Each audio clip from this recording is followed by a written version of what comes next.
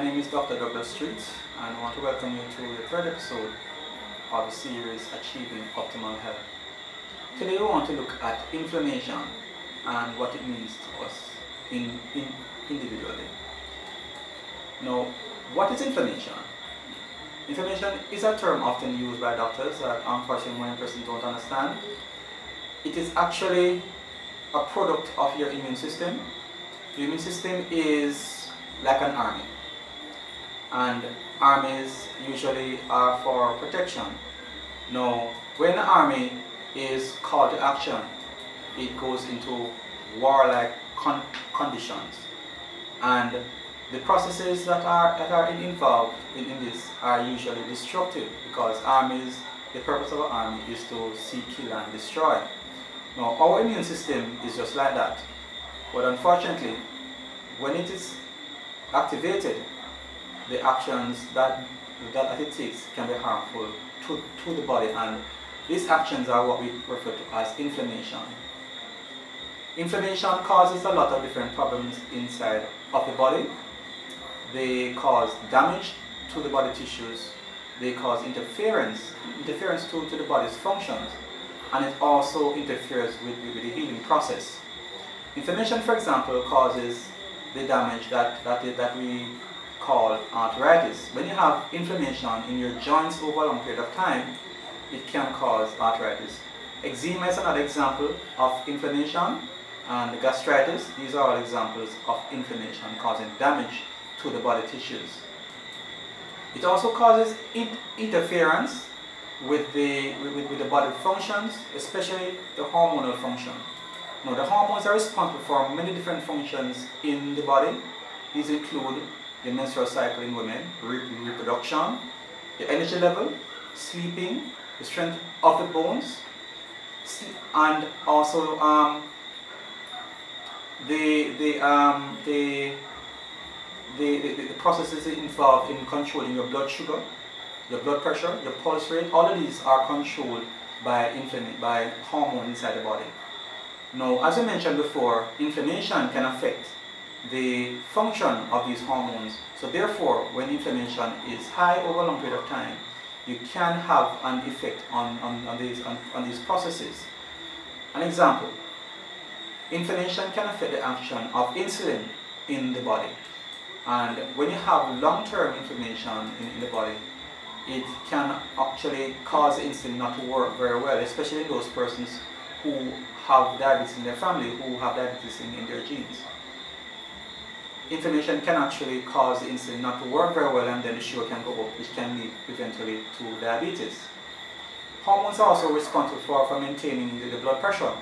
So long-term inflammation in your blood vessels can eventually lead to hypertension. Your pulse rate is also controlled by hormones, and therefore these can be negatively impacted by inflammation as well. The strength of the bones is also impacted by hormones, and inflammation affecting the hormones that regulate the calcium usage in the bones can lead to the bones getting weak, leading to osteoporosis.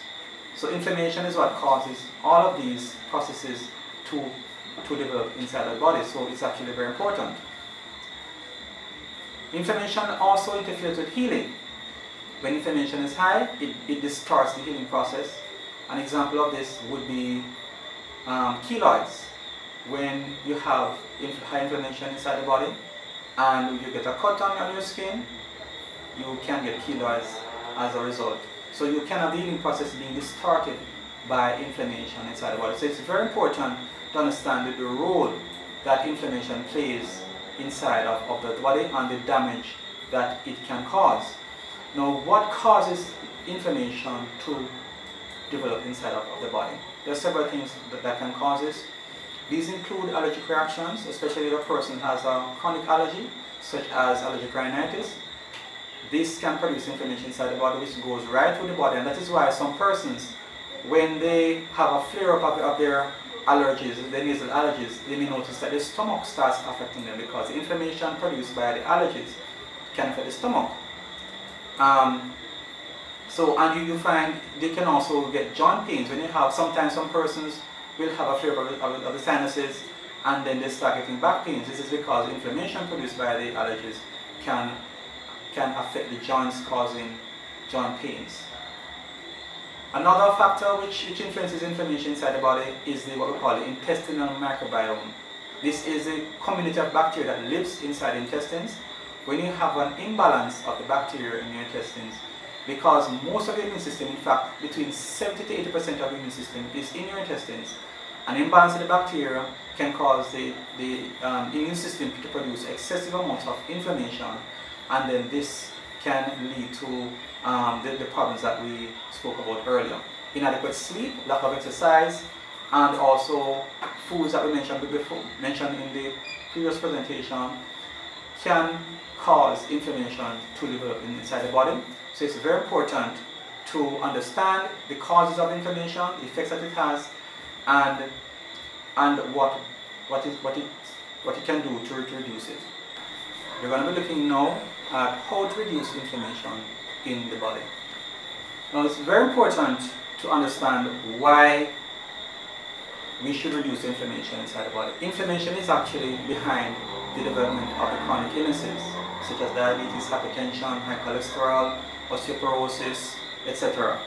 So it's very important to understand that reducing inflammation can help you to prevent these illnesses from developing, and also can prevent some of the complications of these conditions. So that is a very important source of inflammation.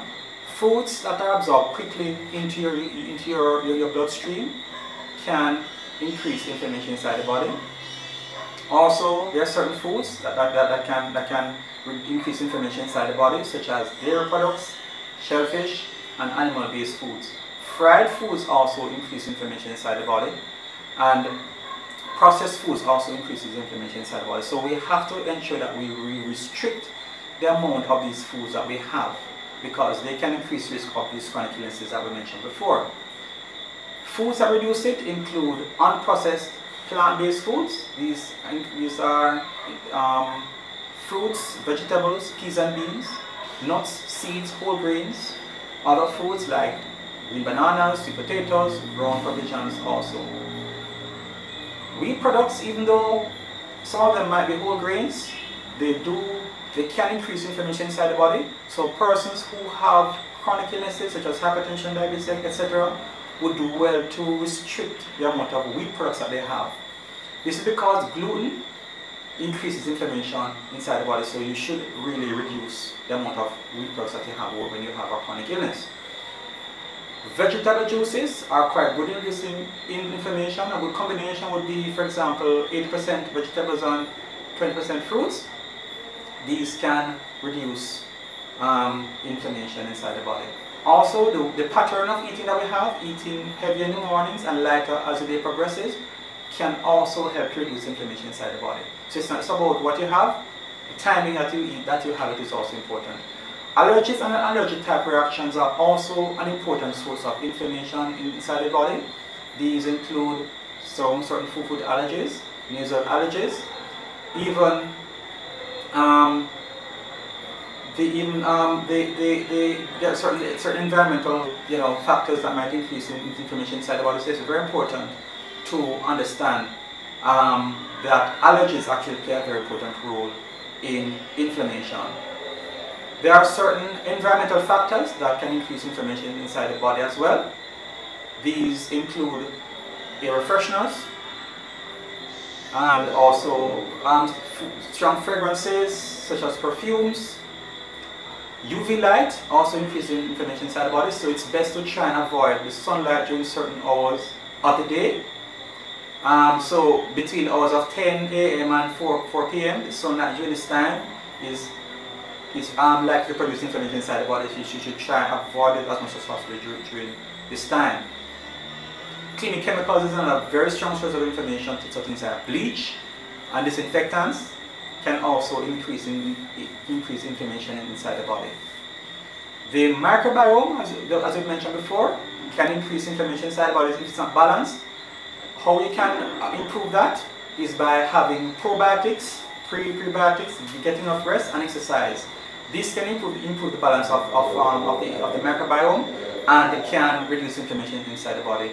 Other measures include getting adequate fresh air, drinking about 8 glasses of water per day, having a healthy belief system in a faith-based faith-based group, and the food detox also can help to reduce inflammation.